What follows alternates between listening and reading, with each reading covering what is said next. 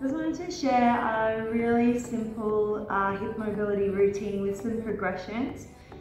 Especially for a lot of us, we've been sitting in chairs so much over the last 4 or 5 months, and then obviously with going back to work and driving in cars, we're then again doing much more of it. Our hip joint is a ball and socket joint.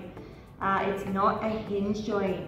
So if we keep practicing sitting in chairs like this, we're teaching our hip joint that it is a hinge, not a ball and socket joint. So therefore we're getting really tight quadriceps, hamstrings, psoas muscles, and also hip flexors. So what we need to do obviously is move our hips. Naturally, you know, they love being open. Naturally, they love to move.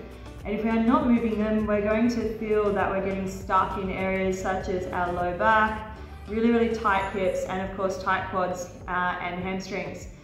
So let's start moving them and repeat it and do it daily. So this is a routine that you can do when you're at home, or break up your work routine. Spend 3 minutes on the ground out of your chair and get really familiar with these movements. So we're starting in a 90-90 position where I've got the left foot in front of my right quad. And you just adjust this as need be for you. So what we're working with is an internal and external rotation. We start with the hands on the ground. We keep the feet hip distance apart as they slide to the other side, right? And then we do the same thing coming back. So I'm leaning back into my hands to support the first part of the movement. Keep the feet apart here. If the feet come together, it makes it harder to move the hips side to side.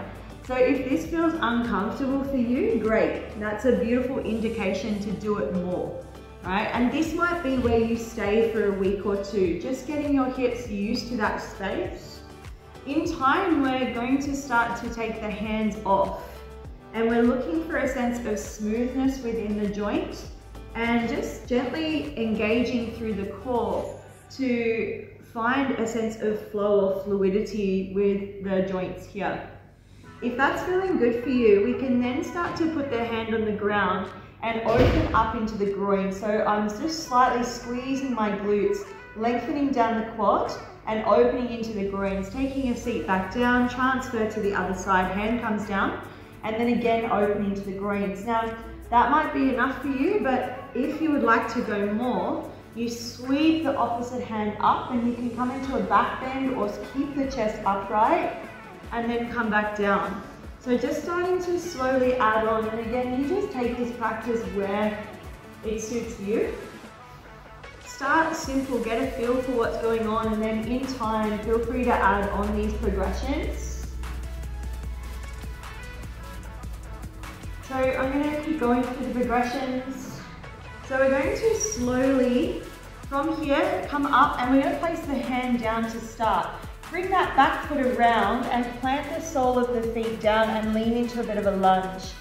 Placing that right hand back down, sweep the left leg out to the side, come back to a 90-90 position and change sides. So my left knee is out to the side, left hand comes down. Lean into left hand, sweep right foot out to the side, opening the hip, and come into a little bit of a kneeling lunge position, pushing through the heel. Left hand comes down, sweep the right foot out to the side, come back 90-90. So if you don't want to use your hands, again, you can see what happens there. You've really got to pay attention and focus to where your body is in space. Got a really nice one to start to open up through those hip flexors, using some strength also into the glutes with this one as well, and taking your time. We are in a world where everything is so rushed. So really notice what you can feel out of this one. So again, a progression from here will be now to stand up. So whether or not you use your hands or not, that's completely up to you. Slowly we step the right foot forward. I push through my heel and come up to stand. I'm going to step that back foot back. If you need to use your hand to come down, do so. Sweep that right leg out to the right, back to 90-90 and change sides. Right hand goes down maybe to help. Foot out to the side, step the foot through, lean forward, stand up.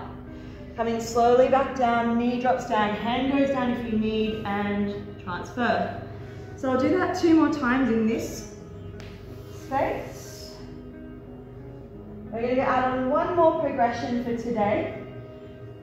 So much harder coming down without using your hands. You really have to think about the movement, which is a really, really great opportunity just to be present with yourself, to really think about how your body is moving in space. If you would like to add on one more progression, so we swivel, stand, and then hip hinge, which can also go to a handstand.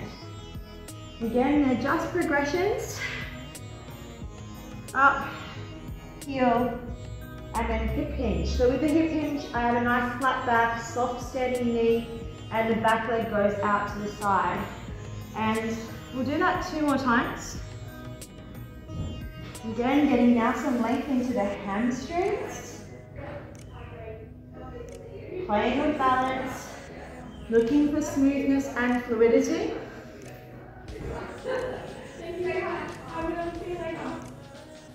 And of course, for anyone who has a handstand practice or a handstand in their practice, you can of course take this to here, step forward, lean forward and do a little kick up, coming back down, transition.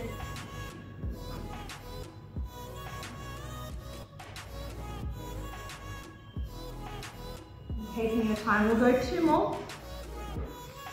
It's never about what you can't do, you just do what you can. Work on keeping it smooth.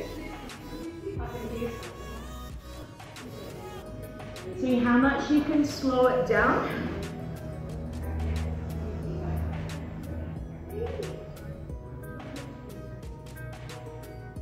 Beautiful. So it's a little routine that you guys can do. Maybe that took about 5 or 6 minutes, but my heart rate's up a fair bit with that one and my hips feel really lovely after it. So let me know how you go. It's something that you can do without adding in any extra time. So if you're on the ground or in your couch at night, get on the floor. Do this with your kids, do it with your partner and repeat it. Become familiar with this movement and see how you feel.